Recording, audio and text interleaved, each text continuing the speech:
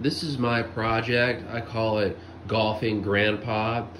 I did a golfer out of wire, the 16 gauge wire. Here is the action photo that I used. I used a photo of a person golfing, and I used this photo as an outline for my golfer.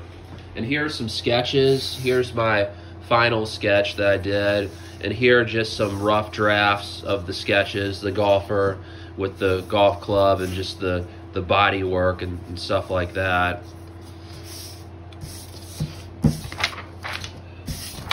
So here's my golfer. I did the head out of, I used a marble egg for the head, and I took the wire and I spun it around, and I used a marble egg for the head.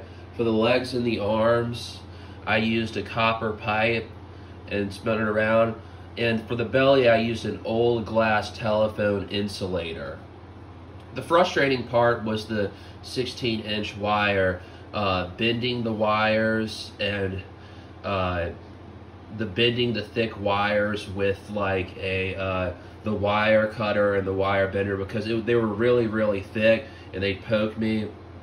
And this is a golfer who's driving off the fairway. He's got his golf club. He's ready. He's got his sports action pose. He's ready to hit a ball.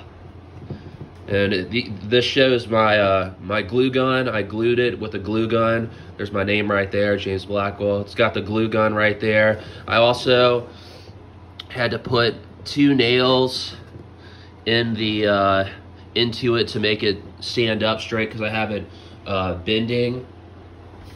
So there's a more up close. And I coiled it. The middle is more fat, but the other ones are more skinny. And the egg for the head, that really worked, and the copper pipes. And the middle is more big, but I call him Golfing Grandpa because he's more overweight and fat. And that's my project. Thank you.